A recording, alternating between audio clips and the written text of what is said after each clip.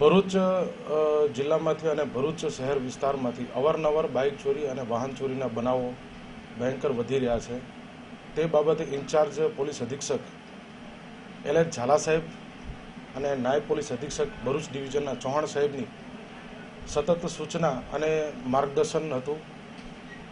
એ સમયગાળા દરમિયાન અમારા બી ડિવિઝન પોલીસ સ્ટેશનના હેડ કોન્સ્ટેબલ શોકતભાઈ ખિલજીભાઈ બક્કલ નંબર 570 નાઓને બાતમી મળેલ કે જંબુસર બાયપાસ વિસ્તારમાં બે શકમંદ ઈસમો જે છે એમની પાસે બાઇક છે અને 2-3 દિવસથી આટાફેરા કરે છે.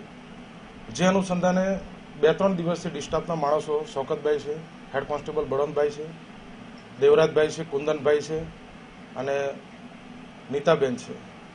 આ લોકો જંબુસર બાયપાસ વિસ્તારમાં વોચમાં હતા. ગઈકાલે 23 તારીખના રોજ સાંજે 16:00 આસપાસ જંબુસર બાયપાસ વિસ્તારમાં હતા.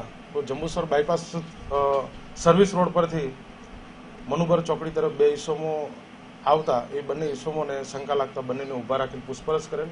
જે બાબતે એમની પાસે લાયસન્સ, ગાડીના કાગળો વગેરે માગતા ગલ્લા તરવા લાગેલ. એટલે પોલીસને શંકા લાગી, એમને પોલીસ સ્ટેશન લાવ્યા.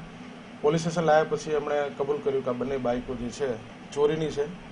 બંનેનું નામટામ પૂછતા બંને ઝઘડિયાના વતની છે. એકનું નામ છે અજયભાઈ ભીખાભાઈ પરમાર, ઉંમર વર્ષ એની 19 છે, સિનેમા ફળિયા ઝઘડિયા રહે છે. બીજો છે સુનિલકુમાર પપ્પુભાઈ બિપિનભાઈ ચૌહાણ, એની ઉંમર છે 22 વર્ષ, મોહન ફળિયો ઝઘડિયામાં જ રહે છે.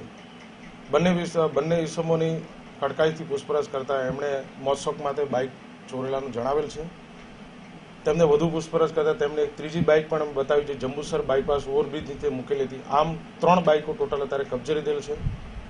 55,000 રૂપિયાનો મુદ્દામાલ કબજે કરેલ છે અને હાલ અત્યારે બંને ઈસમો ઝઘડિયા પોસ્ટેમાંથી ચોરેલ છે. એક બાઇક છે એમણે અંકલેશ્વર જીઆઈડીસી વિસ્તારમાંથી ચોરેલ કરેલ છે. અત્યારે હાલ 3 ને 41 વંડી હેઠળ અટક કરેલ છે અને આગળ અત્યારે હજુ એમની પૂછપરછ ચાલી રહી છે.